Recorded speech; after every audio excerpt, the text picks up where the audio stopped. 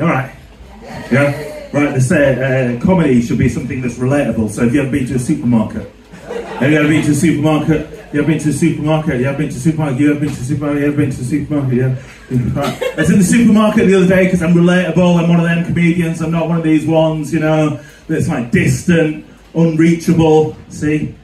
Reachable, that's me.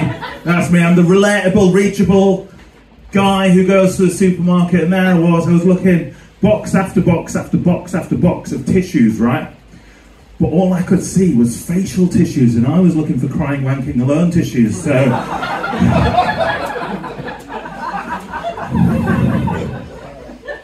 And that's a joke about how modern society has ruined a perfectly acceptable word.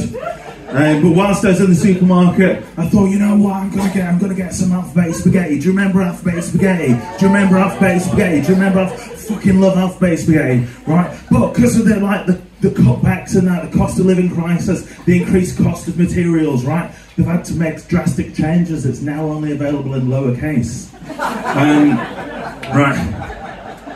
Which is a joke for anyone who works in the pasta industry, because obviously you're all idiots. The best way to save money while manufacturing pasta shapes, right, is not to halt production, change the extrusion machines all around, retool everything, right, and then remake pasta in a different shape. Actually, what you just do is you just change the pasta to sauce ratio, or maybe just reduce the contents like 10% or something like that. More fool you guys for laughing. Right, but I love alphabet spaghetti. It reminds me of being at my nana's, right? When I was a kid, I'd go to my nana's and I'd get alphabet spaghetti and it'd be on bread, right? But it wasn't just bread, right? It was slightly toasted. Only slightly though, because, you know, you don't want to go wild with the toasting, right?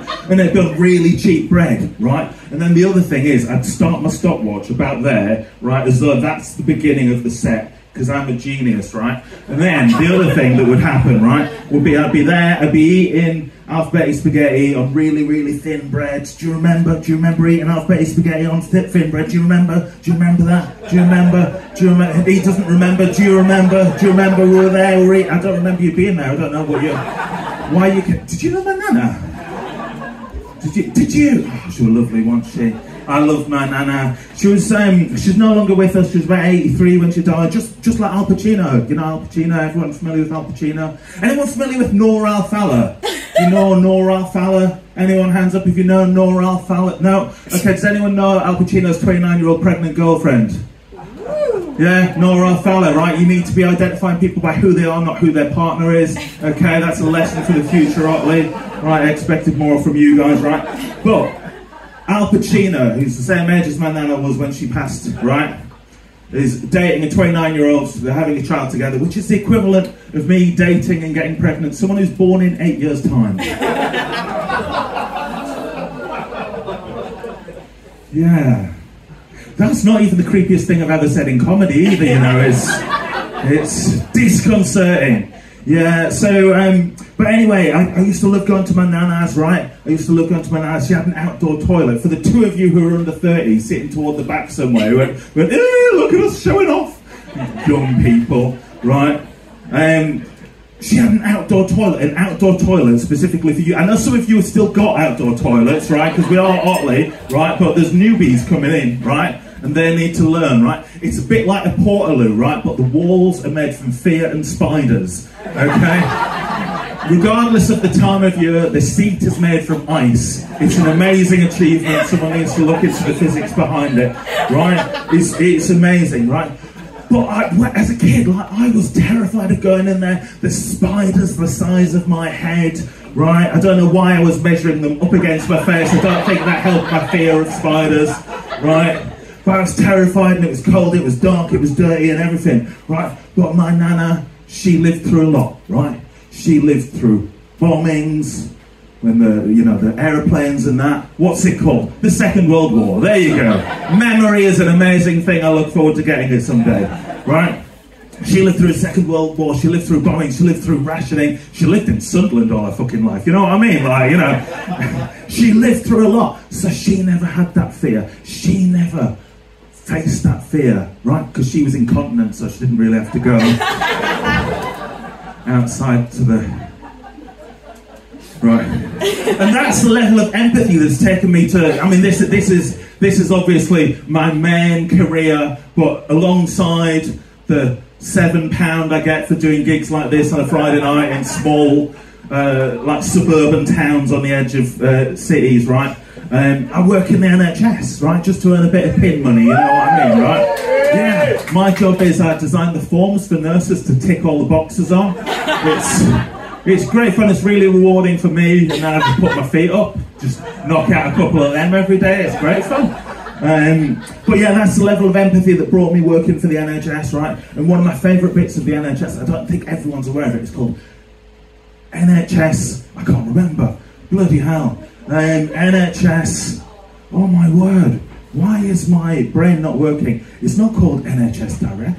Why would I not remember this thing? Right, there's this really good bit of the NHS, right, where you can report anyone who is like ripping off the NHS, pharmacists who are doing wrong things, right? You can report nurses who's killing people and that, right? It's brilliant, right? And it's got a specific name. It's called NHS Resolution. Woo! There you go, I got it. Yes. Screw you, Saul, in the video, watching me back, going, he's not going to remember, is he? I did, I remembered. Right? Okay, future Saul don't know anything. I mean, I look like future Daniel from the first half, and now I'm talking to future Saul, who just looks like Al Pacino getting a 29-year-old woman pregnant. Right. Anyway, so there's this bit called NHS Resolution that deals with like law cases and things like that, but also it's got a tip line, right? So you can ring it up, you can report anyone who's taking the piss out of the NHS, taking all the money, right? I ring it up 2, 3, 4, 7 times a day. I say, Matt Hancock, I put the phone down again, right?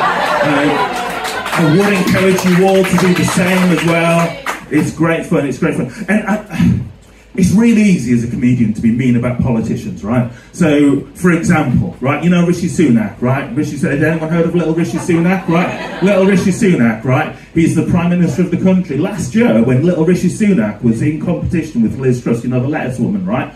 Little Rishi Sunak, right, was the same height as the lettuce woman, right? The same height, little Rishi Sunak, right? Now he's 1.5 inches taller than her, right?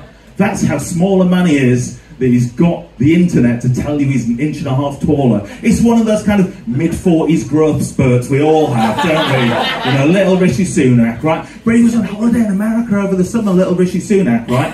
And he said he's really looking forward to going to Disneyland, little Rishi Sunak, right? And I thought, I bet you fucking are, mate, a lot of the rides at Alton Towers, you've got to be this tall, haven't you? Yeah? But yeah, politicians are easy to be mean about, like that tiny little man, right? But like, there's one politician that I absolutely refuse to do any jokes about, right? Because I believe you should never be rude about anyone in front of their children, so never take the piss out of Boris Johnson, because in a room of any given size in this country, there's an absolutely real risk. Thank you very much. I've been Saul Henry.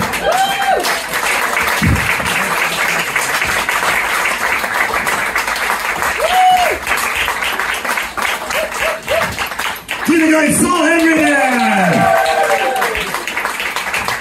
Lovely stuff. There's been quite a lot of alphabet humour tonight, hasn't there? Wow!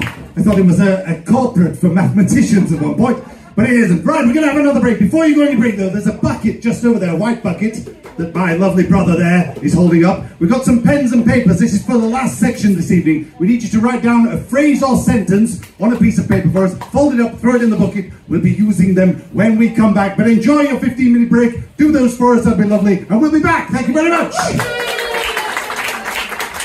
phrase, a word, or a sentence. Can just be a word. A phrase, a word, or a sentence, yes. So you spell easy one, fold them up, put them in the bucket, we go and see them.